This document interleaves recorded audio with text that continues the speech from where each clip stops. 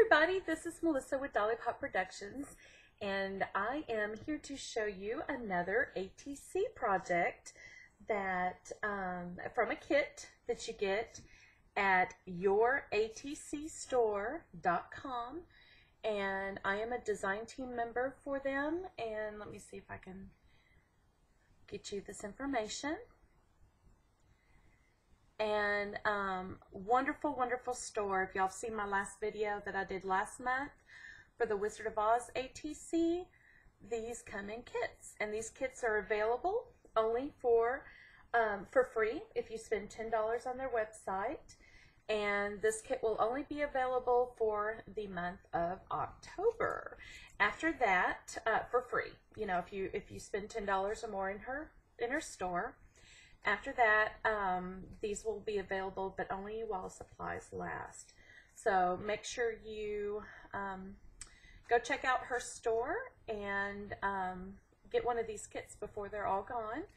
And she sent me a kit that I'm going to show you. I am actually challenging myself to make 2 ATCs out of one kit. So you think I can do it? We'll see. I'm going to fast forward this video here in a minute and let you watch me make some ATCs out of this.